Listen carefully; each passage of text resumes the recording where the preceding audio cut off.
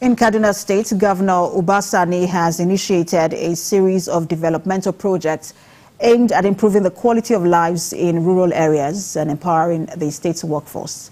TVC News Uba Sani reports. Governor Uba Sani arrives Gwantu in Sanga Local Council of Kaduna to launch the pivotal phase of his administration's rural revitalization initiative. His administration is kickstarting the construction of an 18-kilometer road connecting Gwantu through Kiban, with plans to link Sanga to Jemaah local government area.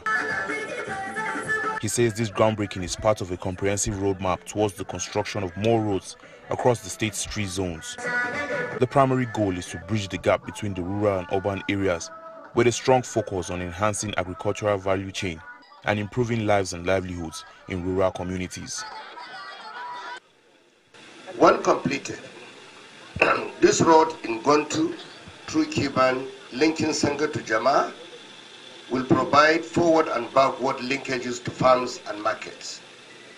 It will reduce cost of post-harvest losses by farmers and reduce cost of transportation and travel time. It will also provide employment opportunities for skilled, semi-skilled, and unskilled labor during the construction period. The governor also laid the foundation for the Kaduna State's Vocational and Technological Skill Acquisition City in Soba local government area.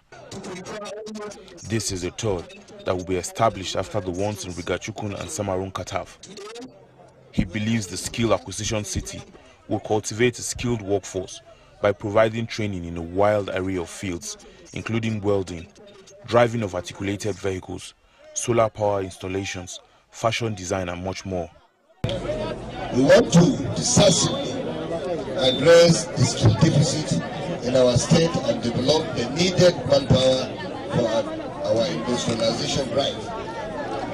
When completed, the Kaduna State Vocational and Technology Skill Acquisition City will offer modern training in a variety of programs to enhance technology skills.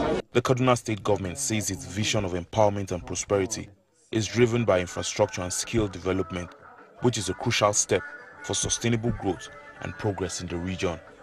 Uba Sani, TVC News, Kaduna.